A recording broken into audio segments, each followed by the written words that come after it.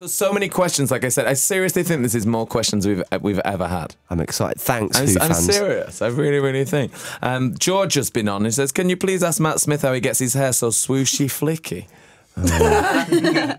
Well, that's also from me. Do you know what? I have a great hairdresser called William Kong, and like William does it for me, man. He's a friend of mine. Kong. Willie Kong. Okay. He's called William Kong. That's the best name He works in Soho. That's the best name I've ever heard. Yeah, and dare I admit, you know, the key is all in the hair drying. And I'll tell you why, right? And Vivian, who does my hair and makeup on the show, it's all about you add a little bit of hot air and then you get that, you know, that cool button that you have, and then you touch it up with a bit of cool. Yeah. Is that what it is? Hot sand? The hot and then the cold sets it. So the hot gives it the shape and then the cold sort of freezes it in shape. I never used that button. Well, hello. I've never used that button. I never knew what that was for. I thought that was a design problem. Dude, you are gonna. Oh, it's gonna revolutionise your Saturday morning, life, isn't it? Absolutely. That quiff is just gonna stay in place. Incredible. Oh. Do we have an on-site hairdresser? Do we have that in the new building? Because I know we've got a coffee shop. Yeah. It'd be quite good if there was a blow-dry bar. I think it's essential. I do. Ellie says, what's the funniest thing that's happened on set? Has there been anything that's happened that's been truly awful or embarrassing? Let's not go with funny. There's lots of daily falling over, isn't there? Matt's incredibly clumsy. Mm-hmm. Yeah. I can imagine that, actually. Really? No offence. No, it's I mean, it's true. I can really imagine it. I'm terrible at this question. It's always like... It's like the kind of thing you when try people to go, repeat. what's your favourite album? But also, it's one of those things that it's kind of not funny unless you were there, and then you try to tell it, and then it wasn't funny. Nothing's funny, Ellie. And that's my worst one when people say, what music do you like? And I'm like, everything. I've got a really eclectic taste. I don't know. This is what my brain does.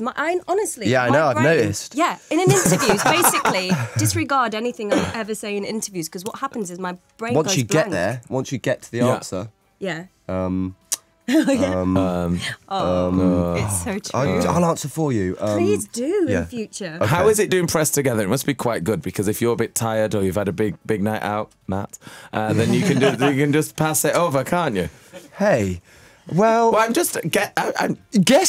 Well, I've experienced those big nights out with you. I know, and your lovely fella, your brother. Oh yeah, God, he's been involved as well. Had a right old time with him. Yeah, nice bloke. Yeah, real nice night. Yeah, proper. Yeah, he was a nice guy. I love my brother. My brother's like the opposite of me, so he's like skinhead, goes to the football. Yeah. Very manly. Much more up my street. Yeah. I mean, you and him would have bonded over that hairdryer comment. If you'd have said that night, he'd have never. But now he's always like, that Doctor Who's all right. It's a lovely bloke, that Doctor Who.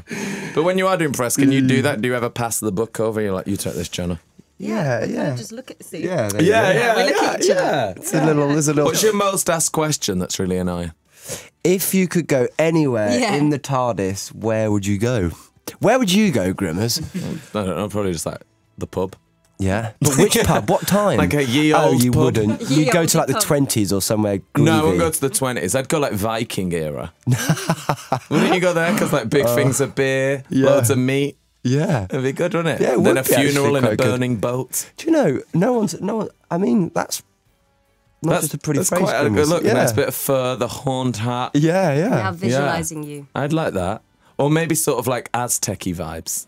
Aztec-y vibes would be good. Yeah, that could be quite It's the end of the Mayan year, isn't it? Yes. It's the end of this week. It's exciting. 21st of December. Yeah. See ya.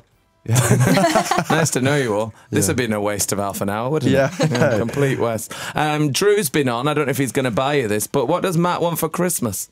Oh, Drew, good question. Do you know what I'd really like? A really cool record player. Do you? Yeah. My mum got me one last year. Really? Yeah, if you get your mum's people to get in touch with my mum's people, then we can hook that up. Well, my mum's been quizzing away. I keep getting every day, what's on Santa's list? Don't know, Mum. Don't know. That's what I get. What do you want, please? What do you want? Well, you know, certain websites have closed down, so I just... Anyway, yeah. I'm not good at picking presents. No, I'm good at picking them for other people. Yes, but that's the best bit. Yeah. I'm not bothered. I literally want things that I don't want to go and buy, like socks and light bulbs. Yeah. Like things that are really like someone to come round and defrost my freezer. Yeah. That's what I want for Christmas.